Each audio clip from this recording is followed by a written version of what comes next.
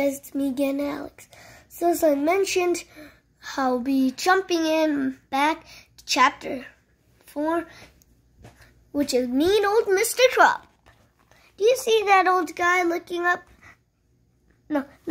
there at the window up there? That's Mr. Krupp, the principal. Now Mr. Krupp was the meanest, shortest old principal in the whole history of Jeremy Hurtwitz's elementary school. He hated laughter and singing. He hated the sounds of children playing at recess. In fact, he hated children altogether. And guess which two children Mr. Krupp hated most of all? If you guessed George and Harold, you're right. Mr. Krupp hated George and Harold. He hated their pranks and their wisecracks. He hated their silly attitudes and their contest giggles.